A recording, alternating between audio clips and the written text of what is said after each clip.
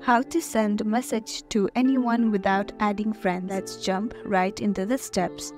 First off, what you need to do is open Snapchat on your phone. Then tap on your profile on the top left corner.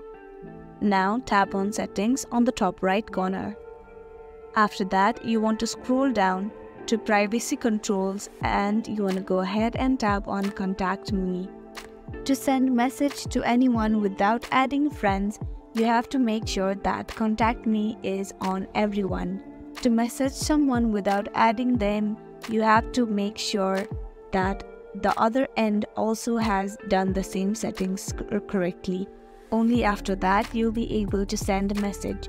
If the other person has not set to the settings like that, you'll not be able to send a message to them. Or if you yourself have not enabled that settings, you will not receive any message from other people that you haven't added yet.